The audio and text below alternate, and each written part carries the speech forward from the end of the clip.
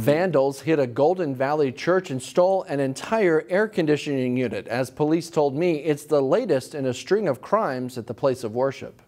Oh, Jesus, Word incarnate. Masses this past weekend at the Church of St. Margaret Mary in Golden Valley came with extra fans and an announcement about why the air was warmer than normal. Starting in July, we will be moving masses over to Visitation Hall, where the air conditioning is working. Not working because, according to Police Chief Virgil Green, someone stole it, the whole unit. I think one Sunday morning they turned everything on and everything was blowing out hot air, and then they went around and determined that everything had been stripped. Police say church staff reported a whole list of problems, including trespassing, trash left behind, camping out in the parking lot, and even someone stealing a security camera. People are even just showing up on the weekends, setting up and kind of like having cookouts or just hanging out on the church grounds. And so, it kind of makes you question people's, integrity, that this is a sacred ground. Why would you come to a church to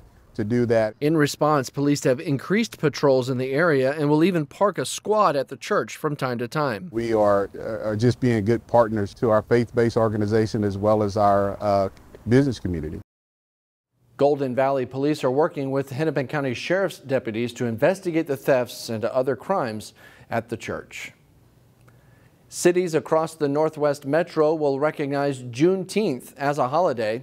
It celebrates the liberation of the last slaves in Texas following the Civil War. It became a federal holiday last year. This is the first year Minnesota recognized Juneteenth as a holiday, so city, state, and federal offices will be closed Monday, June 19th.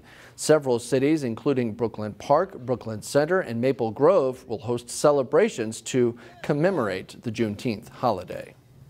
While many associate summer with long days, mosquitoes, and road construction, many also look forward to dining at their favorite restaurants outside. As Kevin Miller reports, there's a reason many restaurants have upped their patio dining game. All right. And this was all kind of started by COVID. One of the positives that came out of it, turning our parking lot into a patio for people to be able to kind of stretch out, enjoy kind of a beer garden vibe. In the days of masks and hand sanitizer, summer weather during the COVID pandemic brought a newfound passion for patios. It really just expands what we're already doing out to the outside a little bit more, and people are loving it right now. It's very open, very airy, little pockets of sun if you want sun, little pockets of shade if you want shade.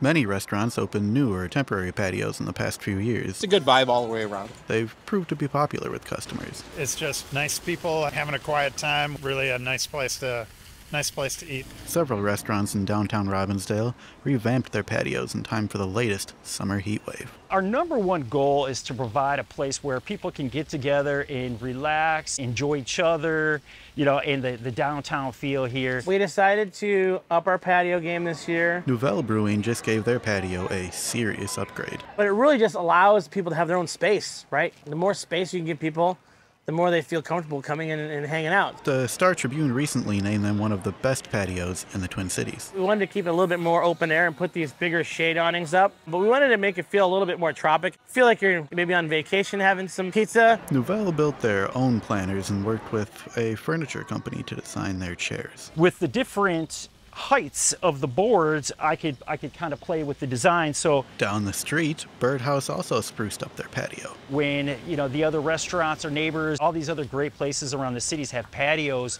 it's having some outdoor seating is almost necessary to survive. It's a little slice of heaven. It's a great place to come to. I'd really recommend it. When you're wrapped up in the winter in the house all the time for so long, it's nice to have a place where you can get out in the summer. Obviously, we want to give people good food, good drink on top of that, but just a place to have a good time. In Robbinsdale, Kevin Miller, CCX News. Meanwhile, a restaurant with outdoor patio dining plans to open this summer in Crystal. Tequila Town authentic Mexican cuisine will take the spot of the former El Loro restaurant.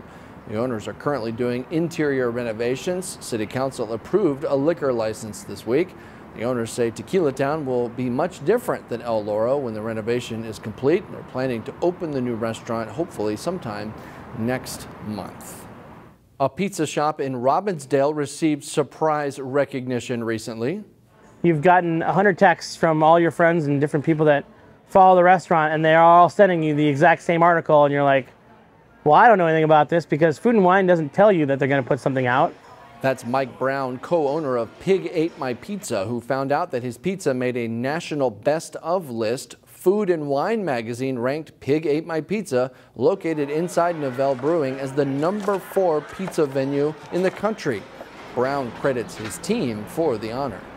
The recognition is amazing. It takes a crazy amount of people, a huge team, to produce the pizza that we produce here and the style of pizza that we do.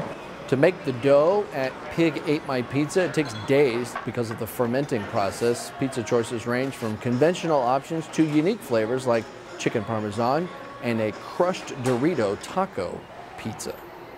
And a young man with an eye towards safety recently brought home a cool prize for his school.